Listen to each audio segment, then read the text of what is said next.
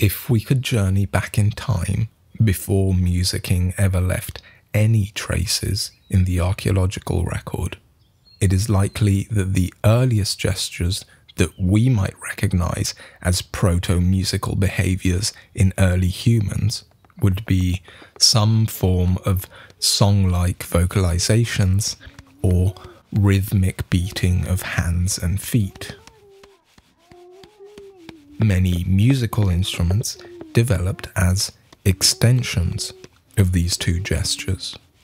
Things like beaters, sticks, and other kinds of percussive instruments are often very obvious extensions of the beating gestures, and those prehistoric flutes were in a sense extensions of the mouth, of breath, and of vocalization. All this seems fairly obvious. Now, this is where it starts to get interesting. It may be that string instruments also originated as extensions of the sound-producing abilities of the mouth, just like wind instruments. This might seem strange to us, as we're not accustomed to see a string instrument placed in the mouth in a position similar to that of a wind instrument. But this may in fact be precisely how some of the earliest string instruments were played. The first string instruments were likely in the form of a simple bow. We know from archaeological remains that the earliest harps, for example, were variations on the classic bow design. In origin, these musical bows were likely indistinguishable in appearance from the bows used for archery, and may even have been the exact same bows. We have a number of similar musical instruments still existing today, centering most commonly around Africa, which are loosely grouped under the term mouth bow, precisely because they are played by placing one end of the bow in the mouth or with the mouth in proximity of the bow string. The string is then plucked or more often beaten rhythmically with a thin stick, almost the same size as an arrow shaft, in fact.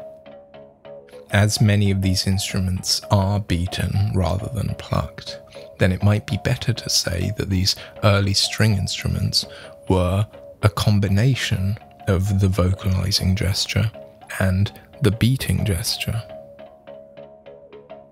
The way these are played produces a sort of rhythmic drone, and the mouth is used as a resonating chamber. Changing the shape of the mouth varies the tonal contours of the drone.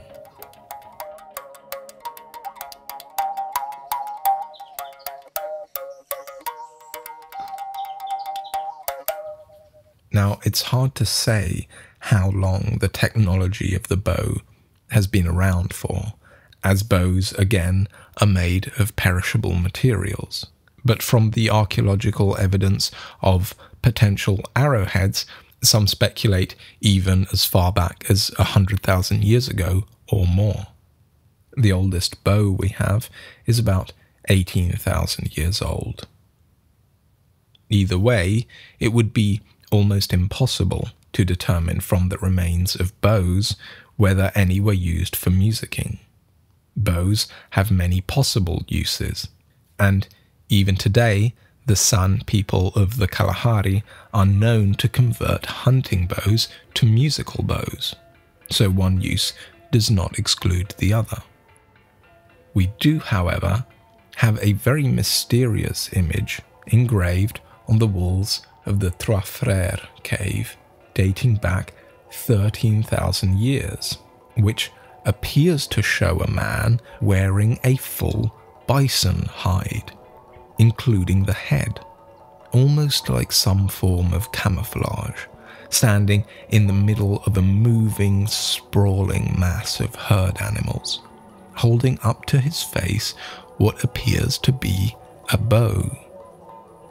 Now, if you think back to what we said about the way in which Blackfoot hunters used musicking during the hunt, then you can understand why this figure is interpreted as potentially being a magician hunter of some sort with a musical bow.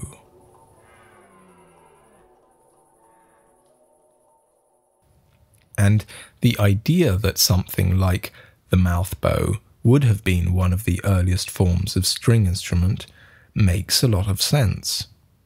Even many contemporary string instruments are in a sense a development of this bow and mouth combination. Imagine beating a basic bow without placing it in the mouth. It would make a bit of sound, but not much.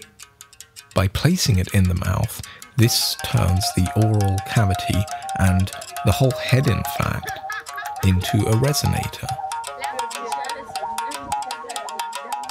The next step, then, in the evolution of string instruments would be to attach a resonating body of some sort to the bow, just as a modern guitar or zither or violin also has a hollow body with the hole somewhere in proximity of the strings, performing the same function as the opening of the mouth did.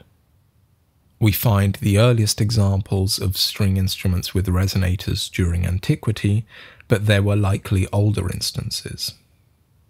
We even still see today examples of what the earliest bow and resonator designs would likely have looked like.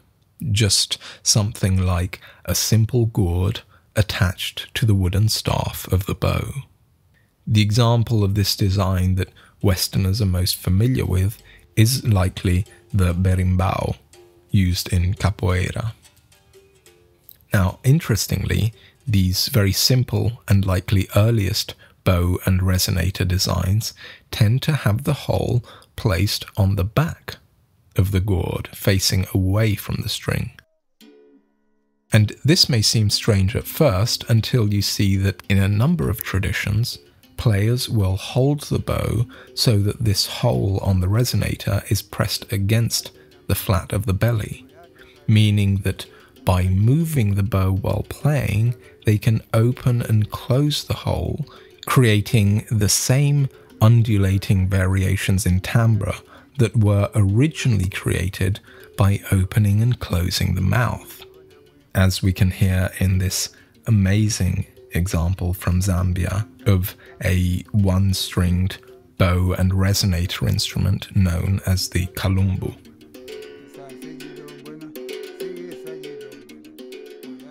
As with all the other incredible examples of musicking in this video, you can find links to that in the description.